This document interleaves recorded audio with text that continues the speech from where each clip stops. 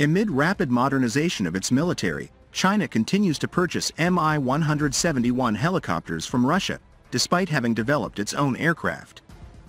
This decision raises questions about why China, capable of producing modern helicopters, still invests in this Russian platform.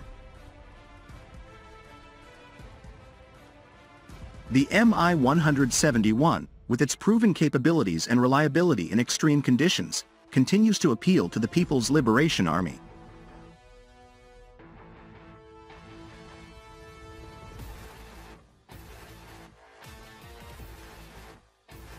The Mi-171 is an evolution of the well-known Soviet Mi-8 helicopter, developed by Russia in the 1990s. Designed to be versatile, this helicopter can perform a wide range of missions, from troop and material transport to rescue operations in challenging environments. Its VK2500 engine, known for its reliability, provides the power needed for high-altitude operations and harsh climates.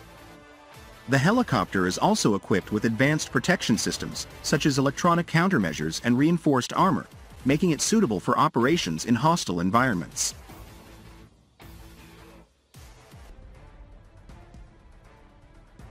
Since it began production, the Mi-171 has been adopted by many countries, particularly in Asia, Africa, and the Middle East, gaining a reputation for robustness and reliability. China acquired its first Mi-171 helicopters in the 1990s and now possesses approximately 200 units, used in various roles including mountain rescues, disaster relief operations, and troop transport.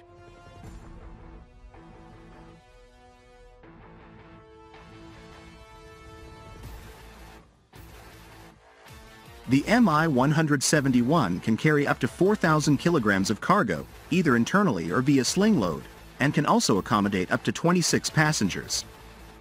Equipped with two Klimov TV3-117 VM turboshaft engines, this model is designed for high-altitude operations, allowing takeoffs and landings at altitudes up to 4,000 meters and horizontal flight up to 6,000 meters.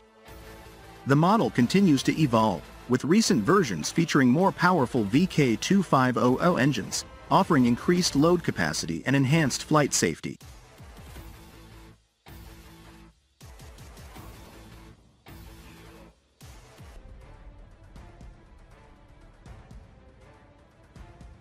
China's continued interest in the Mi-171 is driven by several factors.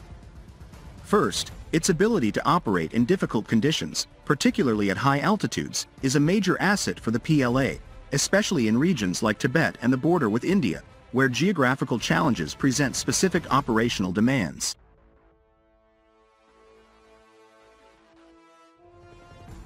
The more powerful VK2500 engine allows the Mi-171 to carry heavy loads even at high altitudes, which is crucial for operations in these areas.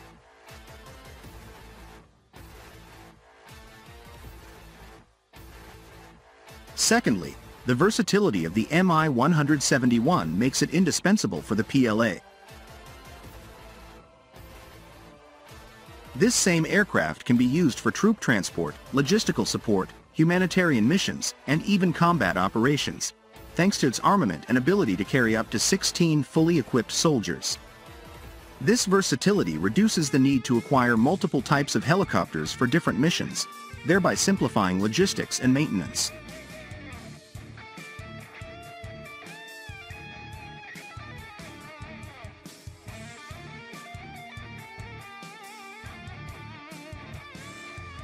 Another significant factor is cost.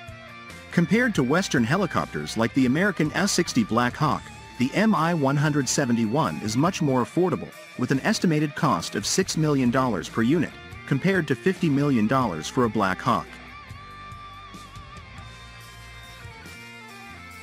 This price difference allows China to acquire a large number of helicopters to equip its forces more extensively while optimizing its military budget. Politically, it also makes sense for China to procure from Russia rather than from the United States.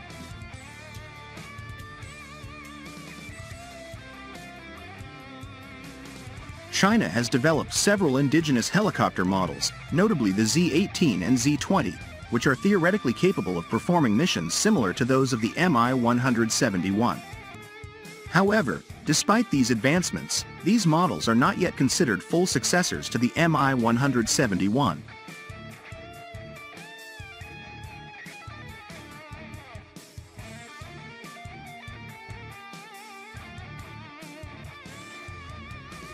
The Z-20, often compared to the American Black Hawk, has yet to demonstrate reliability equivalent to that of the Mi-171 in extreme conditions, particularly at high altitudes.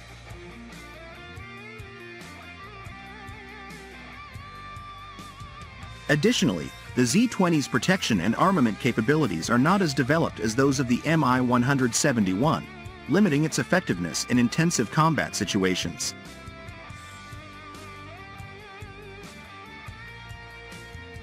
As for the Z-18, although it is a heavy transport helicopter with impressive capabilities, it performs less effectively than the Mi-171 in high-altitude environments, and its production cost is also higher.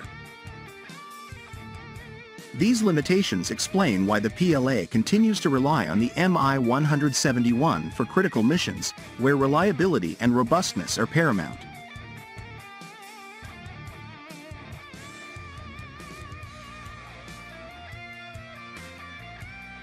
China's decision to continue acquiring Mi-171 helicopters from Russia, despite developing its own models, illustrates a military pragmatism focused on efficiency and reliability.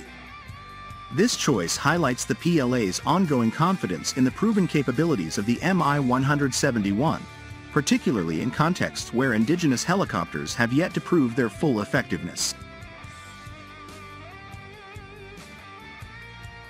The Mi-171 remains a key component of China's arsenal, and its continued acquisition may signal a tacit acknowledgement of the current limitations of Chinese models. In the near future, it will be interesting to see whether this trend persists or if Chinese helicopters eventually take over, thereby strengthening China's technological independence.